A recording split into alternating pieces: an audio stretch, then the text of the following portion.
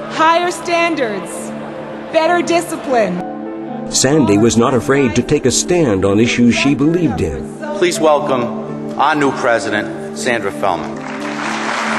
In her first speech as president at the 1997 Quest Conference, she called on teachers across the country to take the lead in shutting down and then redesigning schools that were failing to educate their students.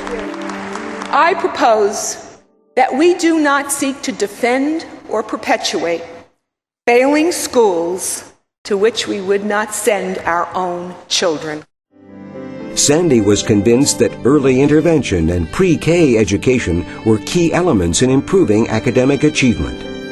Feldman called for universal pre-K education for all children and extra summer and after-school mentoring for disadvantaged children, a program she called Kindergarten Plus. With new challenges on the horizon, there were new opportunities for organizing. The AFT was now reaching out to new groups of professionals, including dental hygienists, psychologists, and early childhood educators. The Center for Child Care Workforce would eventually become a part of the AFT Education Foundation.